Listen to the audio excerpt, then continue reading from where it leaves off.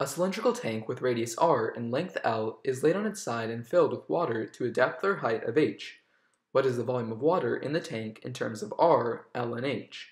Now, since the three-dimensional shape the water forms inside the cylinder is uniform throughout, we can calculate the volume of the water by taking the area of the base and multiplying by the length of the cylinder, which is L.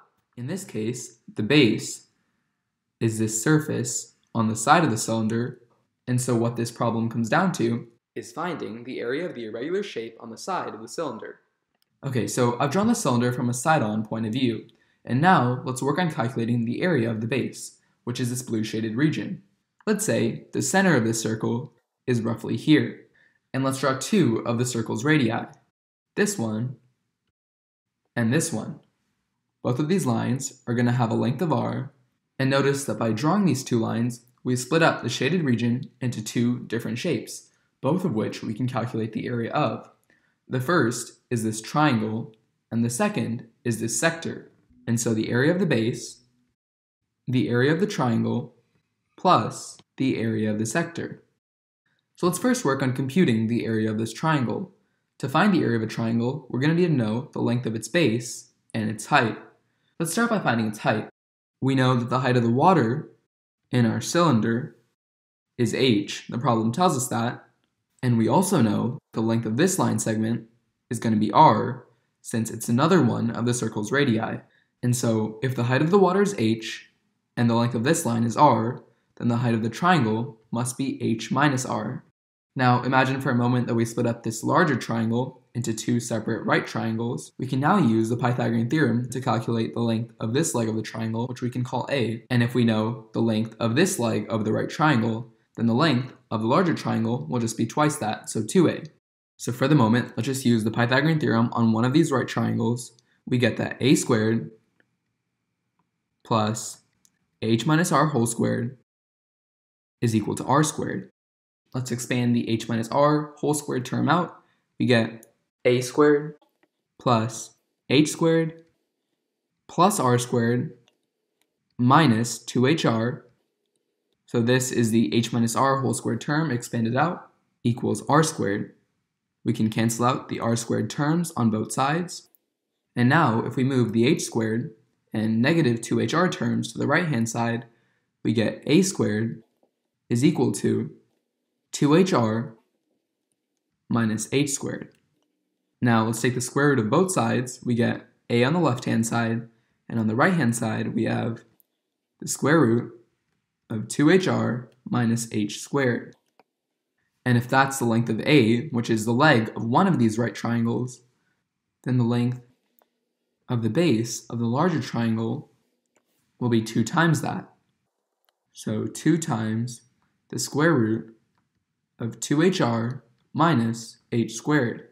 Now that we know the lengths of the base and height of this larger triangle, we can find its area.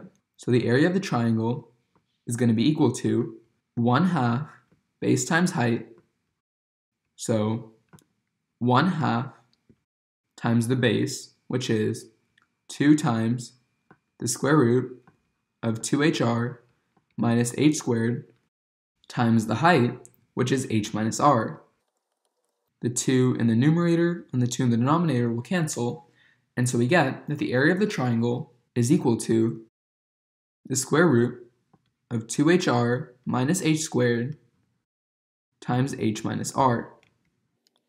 Now let's work on finding the area of the sector. Now, the sector is just a portion of the circle. So to find its area, we're going to take the area of the circle, which is pi r squared, and multiply that by whatever fraction this angle is out of 2 pi radians. So if we call this angle alpha, then the area of the sector is going to be pi r squared times alpha over 2 pi, assuming that we're working in radians. Well, to find out what alpha is, we're going to need to know what this angle is. Let's call that theta. What do we know about theta? Well, we know that cosine theta is going to be adjacent over hypotenuse, so h minus r over r, and so theta is going to be equal to the arc cosine of h minus r over r. If this angle is theta, then we know that this angle must be theta as well, since the two right triangles are identical, and so alpha, if we just bring this down here for the sake of space, alpha will be equal to the angle measure of the entire circle, which is 2 pi if we're thinking in terms of radians, minus 2 times theta. So 2 times the arc cosine of h minus r over r. And so now, if we return to the formula for the area of a sector, let's do some simplification. We can cancel out the pi in the numerator with the pi in the denominator, and then we're going to have r squared times alpha over 2. Now we can factor out a 2 in our formula for alpha, and we would get 2 times pi minus the arc cosine of h minus r over r. And so the area of the sector will be r squared times alpha, which is 2 times pi minus the arc cosine of h minus r over r all over 2. We can cancel out a 2 in the numerator with the 2 in the denominator, and we're left with the area of the sector as r squared times pi minus the arc cosine of h minus r over r. Now we know the area of the triangle and the area of the sector, so we know what the area of the base is.